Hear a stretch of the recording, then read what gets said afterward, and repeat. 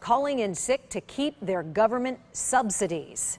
It is a sad reality at Palm Beach County School District right now. Superintendent Robert Avosa is admitted that this is happening. He says it is something that he uncovered when he was trying to get to the bottom of high absenteeism among his drivers. The Now's Andrew Reese spoke with Dr. Avosa about this issue and what he's going to do to solve it. Andrew? Shannon, Avosa says more than 10% of drivers don't show up for work and every day, and says that it is truly impacting the way they do business. Palm Beach County Schools is still trying to overcome a bus driver shortage, and Avosa says if your drivers don't show up, then it's just going to keep making matters worse. So to sweeten the pot, Avosa says the district is offering a $175 bonus a month for perfect attendance. Problem is, Avosa says, with the bonus, some drivers will make more than $22,500, making them ineligible for HUD housing subsidies, therefore choosing not to show up.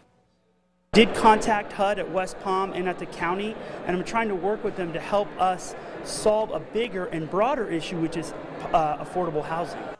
The last time HUD readjusted their max gross income was in 2012, Avosa points out. It was during the peak of the recession, which is where values weren't where they are today. Avosa says in the coming weeks he is working to see if any adjustments can be made.